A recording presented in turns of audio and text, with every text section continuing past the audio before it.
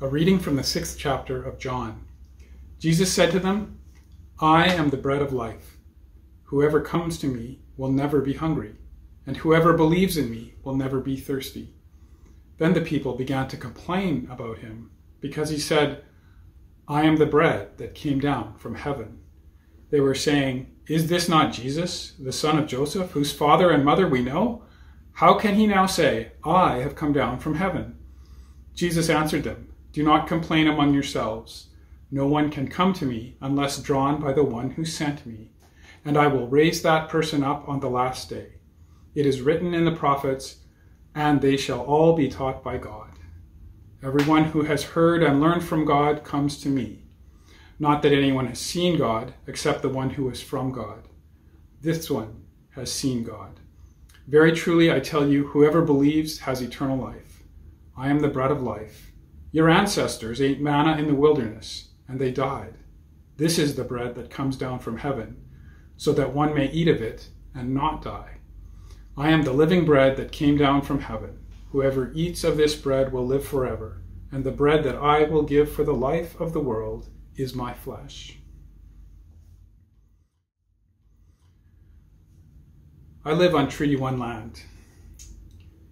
I live on Treaty 1 territory, the land of the Anishinaabe, Cree, Oji-Cree, Dakota, and Dene peoples, and the homeland of the Métis Nation. I am grateful for the historic and ongoing stewardship of water, land, community, and spirituality offered by Indigenous leaders and elders. Many harms have happened, and much healing needs to happen. The ongoing research and announcements regarding unmarked graves at former residential schools means that this is a particularly significant time of grieving, trauma, reckoning with history, and soul searching. On June 1st, 2021, the ELCIC bishops issued a letter entitled "A Renewed Call to Reconciliation." I receive these words as wise counsel and a calling. Acknowledging traditional territory is important to me. It is meaningful and prayerful and liturgical every time. It grounds me in my current place and context, helps me be mindful of how I got here, and amplifies my gratitude for the ones who helped me get here. My name is Paul Gehrs, and my pronouns are he and him. I serve as assistant to the bishop for justice and ecumenical and interfaith relations with the ELCIC National Office. I am grateful for all the members of the ELCIC who help me live as a Christian, and I honor the gifts and witness you share with the world on a daily basis. Jesus said, "I am the bread of life. Whoever comes to me will never be hungry, and whoever believes in me will never be thirsty." Then the people began to complain. In this story, the people who know Jesus best fail to recognize Jesus as the bread of life. The ones who complain are neighbors and friends who knew his family, watched him grow up, and lived in the same hometown. It seems to me that today, the ones most likely to claim to know Jesus best are those most connected to the church. The power I see in this text is that it highlights any temptations I may have to underestimate the gift of the bread of life. God's love is constant. God's desire to feed the hungry is eternal. God's people are diverse and abundant. The motivation for the complaining is open to interpretation. Perhaps Jesus is too familiar, but I miss a lot when I do not pay attention to God's activity in the ordinary and the everyday. Perhaps there is jealousy that someone is getting ahead, a bitter feeling of what makes you better than me. A lot of damage has been done in the name of trying to prevent someone else from becoming the person God calls them to be. Not everything in life is a competition, especially in matters of spirituality. Or perhaps it is fear. If Jesus is speaking truth, then I might have to change my ways. A new path can be scary, even one full of grace. Partaking in the bread of life begets a journey of discipleship and transformation. Perhaps complaining is a way of avoiding change or truth. As one response to the complaining, Jesus points to the story of God providing manna in the wilderness. God's people were in the wilderness as part of a journey of liberation.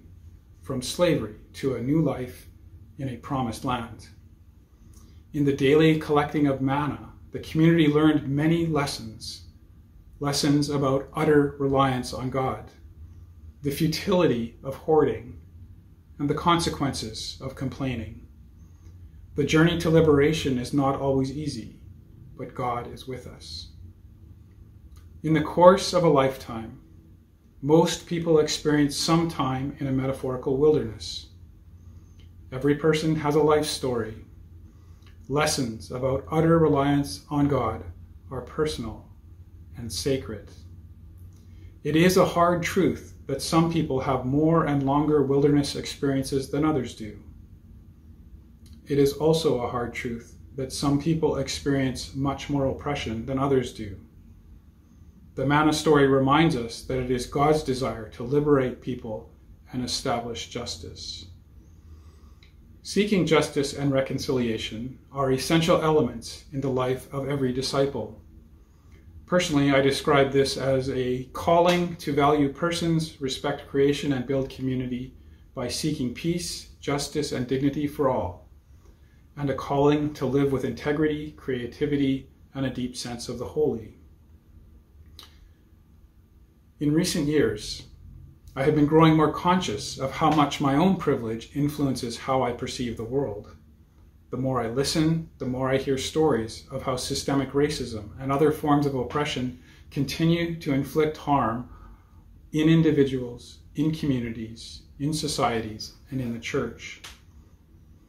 I feel a deeper calling to self-awareness and a desire to create safe spaces for listening. At the same time, I have a growing sense of my own need to be transformed by God in order for God's mission of liberation to be fully achieved. Regularly, Jesus and I have frank discussions about whether I am part of the problem or part of the solution. Experiences that create meaningful transformation commonly include moments of discomfort, especially if I am hearing that my own actions have had a negative effect on other people. It requires commitment, hard work, and prayer to be present and engaged in the midst of discomfort. I remember the first time I took anti-racism training. It was required training because I was serving as an ecumenical partner on an Anglican committee. I felt upset and indignant by one of the exercises. I began to complain. As we debriefed this in a small group, one person in my group, who is a black man and a priest, looked me in the eye and with abundant grace asked me, "Paul, how often do you think about the color of your skin?" "Almost never," I had to admit. He replied, "I think about it every day."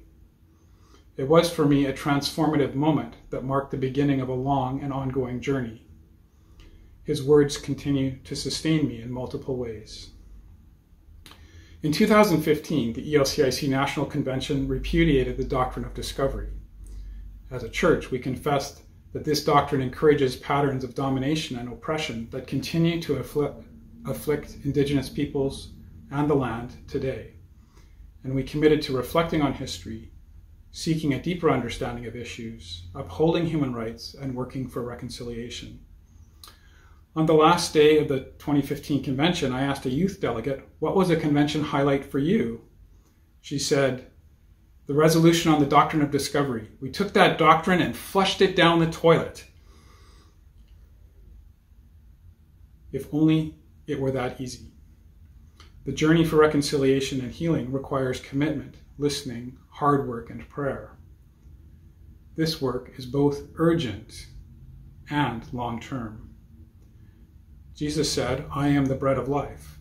Whoever comes to me will never be hungry, and whoever believes in me will never be thirsty." Then the people began to complain. But Jesus did not stop. He continued to feed, to heal, to teach, and to love. He continued all the way to the cross, where he himself said, "I am thirsty," and to the resurrection, where he said, "Peace be with you. Feed my sheep, and follow me." We live with parallel realities. On the one hand, God claims us, loves us, holds us, and honors us for who we are. We never need to doubt this. We spend our lives learning the depths of this truth. On the other hand, God desires a world without hunger and thirst.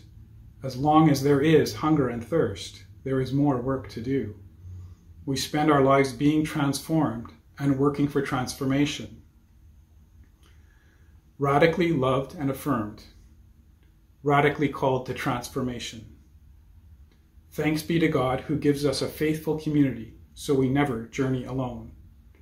Thanks be to God who gives us the bread of life in order to sustain us on the journeys of discipleship, transformation, and liberation. Thanks be to God who so loves the world.